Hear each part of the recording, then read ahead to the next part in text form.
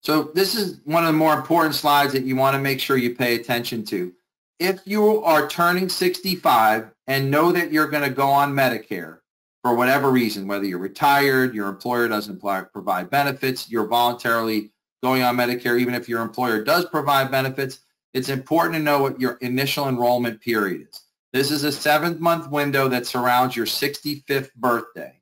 So I'm a September birthday, so the months of June, July, and August, I can apply, and I would start on September 1st for my initial enrollment period.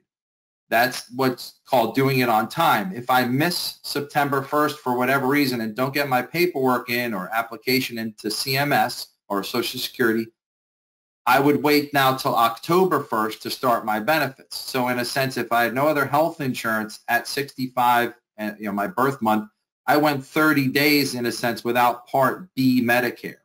Well, that means I have no one to pay my claims.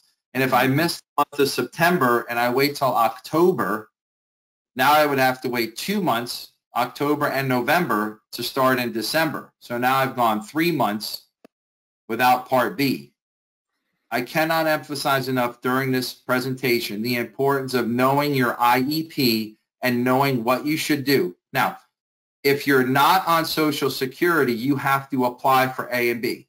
You can do it online. You can do it over the phone. You can technically do it through the mail. You used to be able to go to SSA offices. They're closed right now. If they reopen, you can do it there. But you have to take an active part. They will not mail you your card. If you're on Social Security or railroad benefits currently, they will send you your red, white, and blue Medicare card approximately 3 months before your 65th birth month.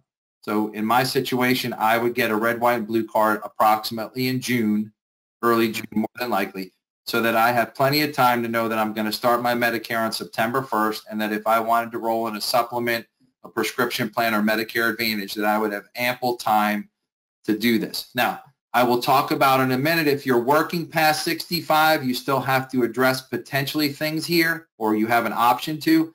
But again, if you're going on Medicare, make sure you know your IEP. Now, our website, MedicarePortal.org, has an IEP calculator.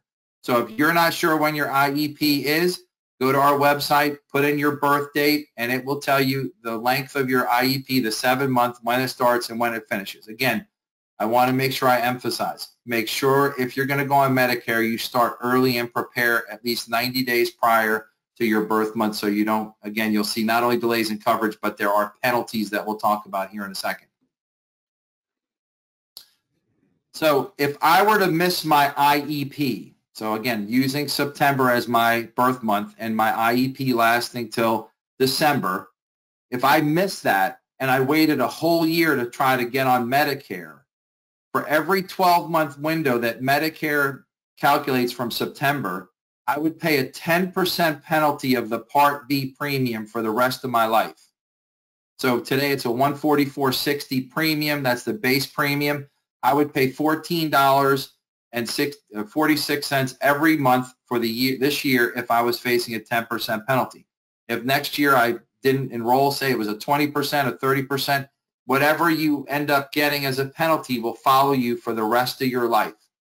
It's not a good idea to put yourself in this situation, because if you do miss your IEP, there's what's called the general enrollment period that starts in January of every year and goes through March, but you wouldn't start your benefits till July. So if I missed my entire IEP and enrolled in January, I still wouldn't start till July. So that means I've went almost 10 months without health insurance technically. So again, I can't continue to emphasize enough, know your IEP. Now, if you have a special enrollment period, which typically for this conversation is around someone working past 65, you would not have to enroll in Part B at 65, nor would you face a 10% penalty if you continue to work past 65. So understand that if you are working for an employer, you can delay your enrollment.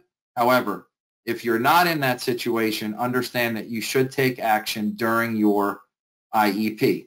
The Part D also is calculated around that 7-month enrollment window. If you fail to enroll in that window, while it's calculated differently, as you see here, you pay a 1% penalty for each month that you went without. there's also delays in enrollment in that the only time you can add prescription drug coverage is during what's called the annual election period, which runs October 15th from December to December 7th every year. So if I missed mine by December, I would have to wait till the next October to apply for Part D. I start next January. I would have gone all 12 months of next year plus 4 months of this year. I'd pay 16% penalty of what's called the National Benefit Premium Average, which is approximately $32. So I would pay, for conversation's sake, $5 a month in penalties the rest of my life because I didn't enroll in time for my Part D plan.